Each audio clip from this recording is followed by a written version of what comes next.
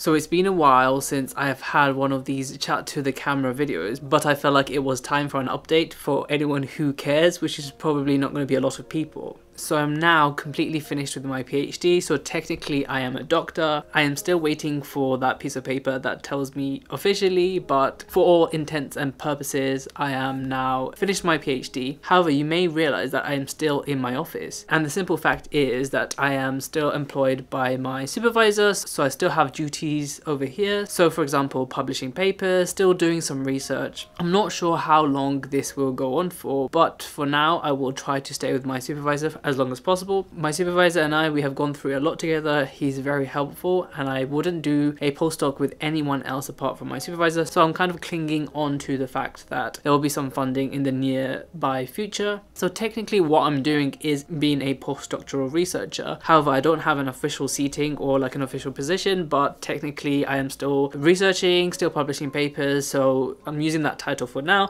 postdoctoral researcher. So there's been a few changes in the whole YouTube thing. So I've actually made a new channel which focuses just on finance videos. I know I have been posting some finance videos on this channel, and I feel like a lot of people do not watch that kind of content, and I really respect that, of course, because this channel wasn't intended to become a finance channel, but as of recently I have really been into finance, and I do truly believe that finance is one of those things that we should learn more about and take control of our lives with it. If you do want to check out my finance only channel, I'll put it in the link in the description down below. Currently I've been doing daily uploads on this finance channel, so I already have around 6 videos. I've been doing daily videos on that, and I am loving it. I only have 4 subscribers, but the process of having a new channel and all the challenges that come with it, I don't know why, but I find it incredibly enjoyable. I remember this channel when it was under 1,000 subscribers, and it really is the most difficult thing in the world, getting from 0 to 1,000 subscribers, especially within a year in order to get monetized. But I've realized that I do not care about the money side of YouTube. Yes, it is nice to get some extra amount of money, but who cares? I really only care about the numbers. I really like looking at the stats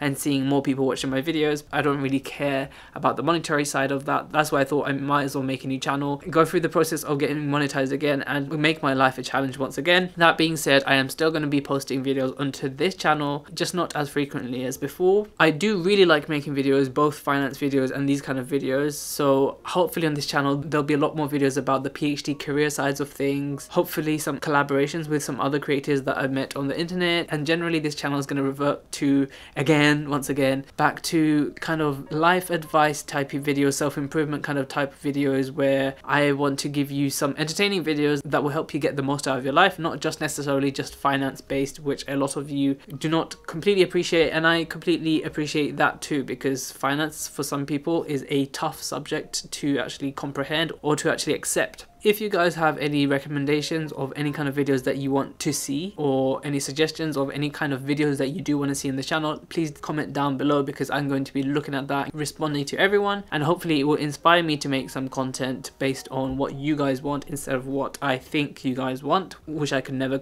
actually predict. I am not afraid to be very random and very experimental on this channel, because I don't really care about the long-term growth of this channel. I don't really care about the numbers. I didn't care about it from the beginning. I've always said it, like, I don't really care about how many subscribers, how much money this channel makes. It's never really been about that. If it was about that, I would have quit so long ago. It's been like nearly 2 years of so many hours a week, and there's no way that money that I have earned from this channel has even come close to paying back the value that I think my time is worth. I am looking forward to your comments, and as always, thank you for watching.